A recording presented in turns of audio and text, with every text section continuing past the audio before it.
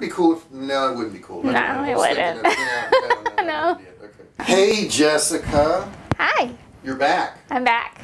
And today we're going to continue this series. Everybody seems to like it so much about uncomfortable questions about their dogs. And I got to warn you.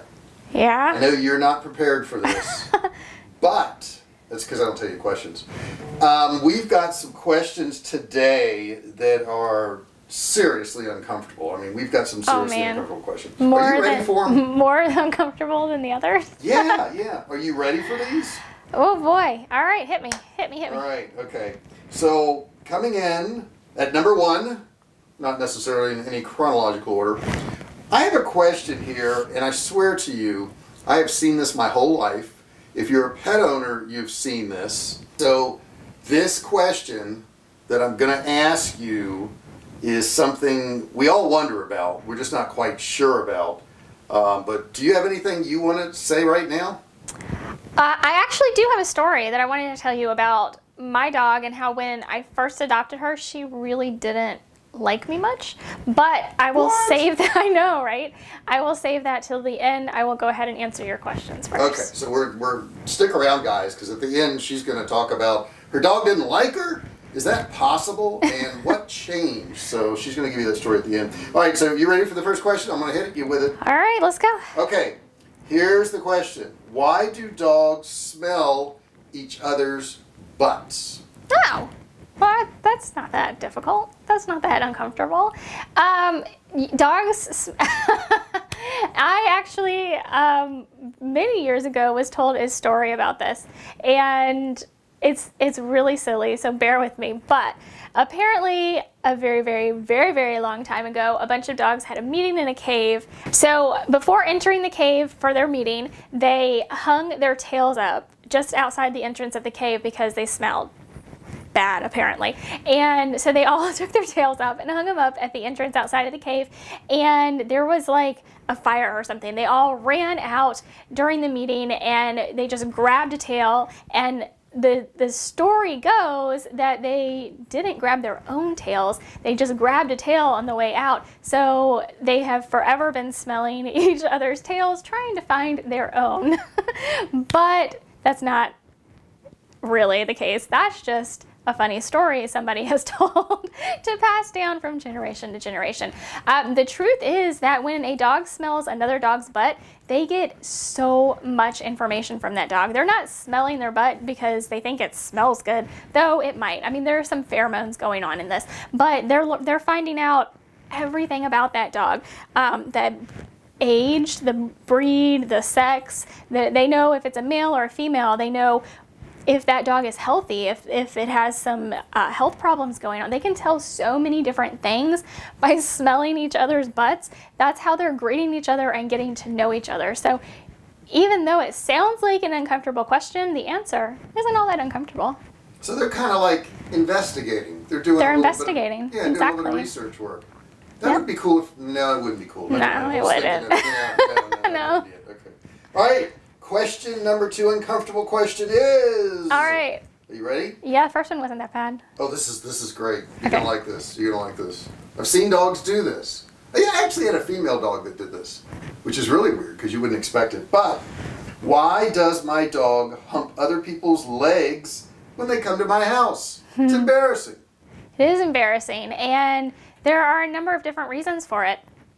More often than not, it is because your dog has excessive energy or anxiety and they just have no other outlet for it. They have not been properly taught how to express themselves, how to overcome their anxiety, or how to or have been provided a positive outlet for their energy. So more often than not, when it's like somebody coming into the home, it's probably anxiety. So your dog has not been properly taught how to cope with and social. It hasn't properly been socialized. So somebody's coming into the house and their anxiety level is going crazy, and it's just it's a physical outlet for an emotion that your dog is feeling.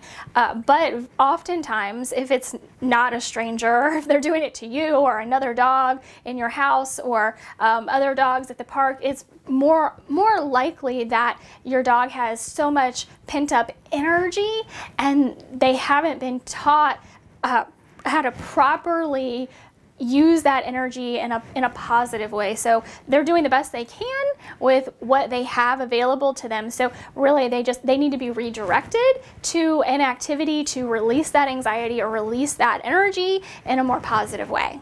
Yeah, you know, I'm going to tell you, I had a Chihuahua, and what she used to do when people would come over, they'd sit on the couch, she would run and get one of her stuffed toys, put it in front of them and start humping the stuffed toy. Is that pretty much the same thing going on? Yeah, she had a lot of energy, pent-up energy. She needed more play, whether that was physical or mental. She needed mental enrichment. She needed physical enrichment, some sort of play, some way to get out her energy. And she wasn't getting that, and she wasn't taught to direct her energy into positive outlets. So that's all she had, that's all she knew, so that's what she did. So we hear what you're saying about this energy thing. What could you do to prevent your dog from doing this? You can't just go, hey, I know you're enjoying my dog there, Mr. Plumber, because he's got a lot of energy. What we want to do is stop them. So, I mean, let's help people out and tell them what they can do to get rid of their dog doing that. Yeah, so the very best time to stop this is when it first starts. So when you first notice that your dog is starting this behavior, that is the ideal time. That doesn't mean that if they've been doing it for years, you can't change it. It's just going to take more time and practice on your part to adjust that behavior, because it is a learned behavior in your dog after they've done it over and over and over again and have received probably a lot of positive input, especially if people are laughing and letting them continue to do it. But we want to redirect. So you can redirect to appropriate toys. You can lure them away with a treat and then do a training session. But more likely than anything else, you're going to want to redirect them to a play session, because they have all of that excess energy that they need to get out. So that's going to be probably the best way. And every dog is different, so you'll have to try different things with your dog, but definitely redirecting them to something more positive. Okay, that's very helpful. I'm sure people will love that. This next one, I don't know, maybe it's silly, maybe it's not. The question is, if I neuter my male dog, does that make him a female? That's a very strange question, and the answer is no. There are different types of, there are different types of procedures, but a standard neuter, that what we consider a standard neuter, is very much what we see as like a vasectomy in a human male. So all of their parts are intact. They just kind of clipped the part that leads the semen out. And that does cause changes in hormones and things like that, which is why you see some shrinkage and various things. But no, they are definitely still very much male. They were born that way, and they will always be that way. So it's not a sex change operation? It is absolutely not a sex change operation. Okay, if you say so. Now, the next one is beyond gross to us as humans. Okay. And I got to tell you, I had a dog that did this too. And I was so grossed out, and I bet if you're watching this video now and you've seen it, it'll gross you out. But here's the question. Are you ready? Ready. Why does my dog eat poop? Oh my God. Yeah, you know what? I have had a number of people over the years ask me this question, and in fact, I have a really great file on this. I'll condense it for the video, but I have a really great file on this in my group, so you should definitely, if you're having this issue or if you're just curious, definitely join the group. There will be a link in the description below so you can join and access that file for free. But just to condense it down a little bit, there are a number of different reasons why your dog could choose to eat poop, whether it's their own or another dog's or cats or rat or whatever it is. More often than not, what I have noticed is that there's some nutritional reason for it.